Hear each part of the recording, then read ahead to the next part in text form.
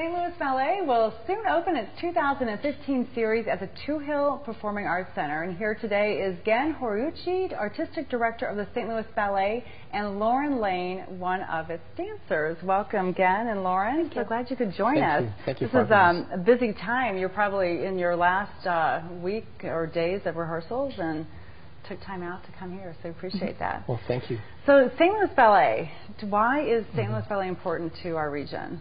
Well, we're the only professional ballet organization who put together productions like, full-length ballets, nutcracker, contemporary pieces.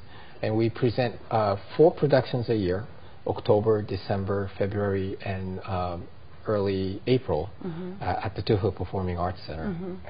So the only professional ballet company that's headquartered right here in St. Louis, am I understanding that correctly? Correct. Okay, and your dancers, like Lauren, are coming from St. Louis, or do they come from around the country? Dancers come from all over the country. We do audition every year, February, March time, and over probably 100 applications.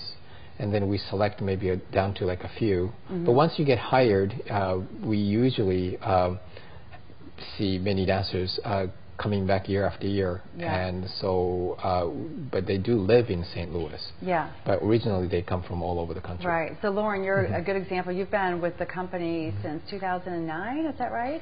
2008. Oh, I was close. Yes. Yeah, I've been here for a while. I'm originally from Portland, Oregon, but as Gen said, now St. Louis is my home, and yeah. And do you work full time as a dancer? I mean, what is a dancer's life like? Being a dancer is definitely a pretty full-time job. We usually spend 4 hours rehearsing a day. We also have class time, ballet class time in the morning, and a lot of us also cross-train, do yoga, go to the gym, just to keep our bodies working as good as they can so we can do well on stage. Absolutely. And are you typically performing in all 4 shows each year? Yes. I would say almost all the dancers perform in all the shows that we do. Okay. So we get to do a lot of performing, which is awesome. Close-knit family.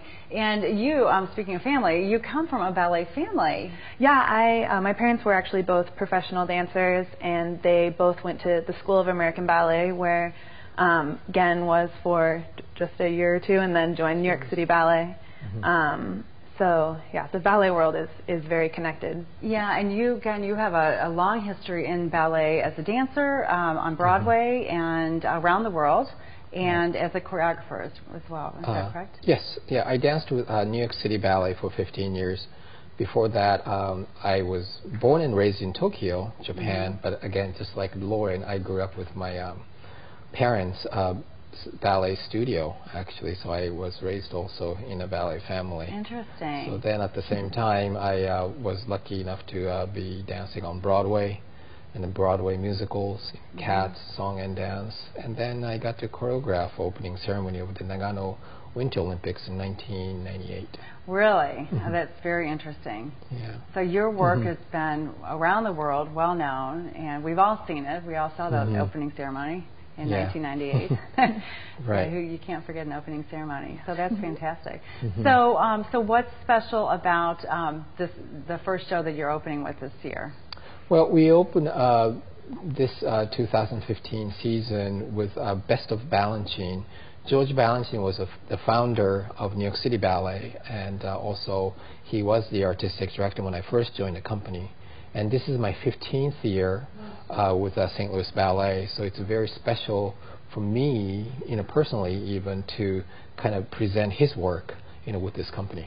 So you worked with him yes. in New York, in the New York City Ballet. Yeah, so I'm just absolutely great to revisit his work.